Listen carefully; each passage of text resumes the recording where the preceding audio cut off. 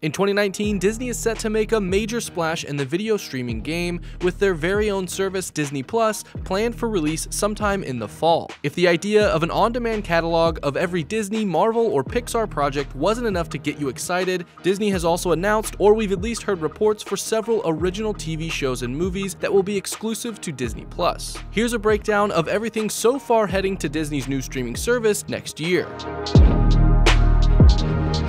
As you could have guessed, Disney is going to squeeze as much out of the Star Wars franchise as they can, and has so far announced 3 projects in the works for Disney+. The Mandalorian will be a series surrounding the bounty hunters of Mandalore, which were featured in the Star Wars The Clone Wars animated series. According to executive producer Jon Favreau, The Mandalorian is set after the fall of the Empire and before the emergence of the First Order. We follow the travails of a lone gunfighter in the outer reaches of the galaxy, far from the authority of the New Republic.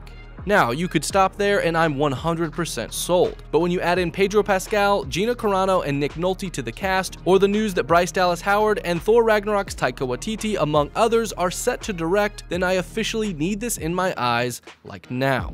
Perhaps equally as exciting is the Rogue One prequel series, which will follow the rebel spy Cassian in his early days of espionage. And even better, the series will bring back Diego Luna to reprise his role. The dark but noble spy willing to do what had to be done in the name of the Resistance was a major highlight of the film, and seeing how his character came to be in a longer television format will surely be just as rewarding. And finally, fans of Star Wars The Clone Wars can rejoice, as it was announced back during San Diego Comic-Con 2018 that 12 all-new episodes of the animated series are headed to the streaming service.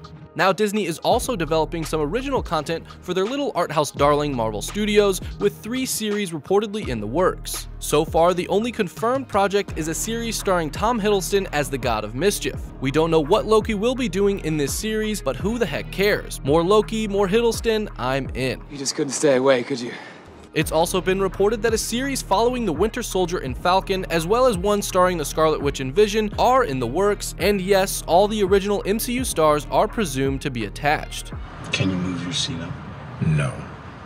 If Disney does manage to get this many projects off the ground with huge Hollywood talent returning to their roles for the small screen, this will be a major way Disney Plus could match or even get ahead of well-established streaming giants like Netflix. Outside of the Star Wars and Marvel behemoths, Disney is also creating original series for Monsters, Inc., High School Musical, and The Mighty Ducks.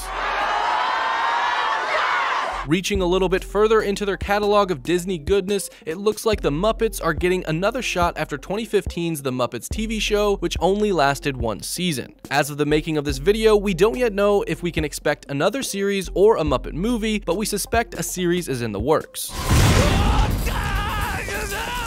It's an electric fence. Yup. In the spirit of live-action remakes no one asked for but Disney knows you'll be dying to see, 1955's Lady and the Tramp is getting the live-action plus CGI treatment, with Justin Theroux and Tessa Thompson taking on the title roles. The Sword in the Stone isn't always the first Disney movie to come to mind, but it is still a major classic, which is also set to be remade in live-action. 28 weeks later, Juan Carlos Fresnadillo has been tapped to direct, with Game of Thrones vet Brian Cogman set to write the latest telling of the King Arthur fable. It's a miracle, ordained by heaven. This boy is our king.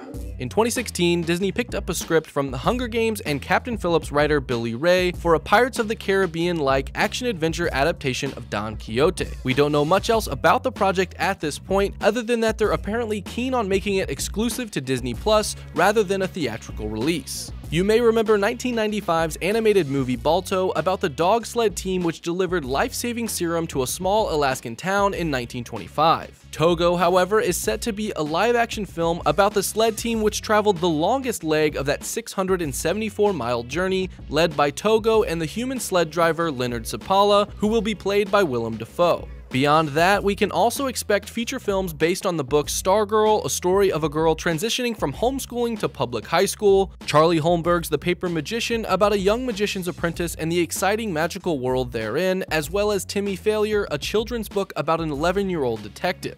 Disney Plus is also expected to feature the comedy Magic Camp starring Adam Devine and Gillian Jacobs, and of all things, a reboot of 3 Men and a Baby, but let's just hope they go a little further than the original's mere concept of men raising kids. That will be an interesting one to follow for sure. It was also just recently announced that Sister Act 3 is set to be produced for Disney Plus, however, Whoopi Goldberg will not be making a return. We also have Anna Kendrick in the Christmas movie Noel, which is a flick that was originally set for a theatrical release in the fall of 2019, but it appears Disney is going all in on trying to bolster their new platform by moving it out of theaters and onto Disney+.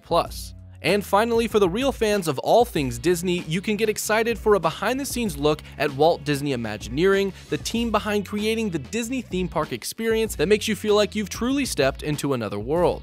So there it is, a pretty sizable list and rather strong showing for Disney if it manages to get these through production and on the Disney Plus platform on or near its launch next year. Right now, we want to know if you're excited about any of this and if you think Disney can convince you to sign on. Drop your thoughts in the comments, and for more videos like this, be sure to like and subscribe to CinemaBlend.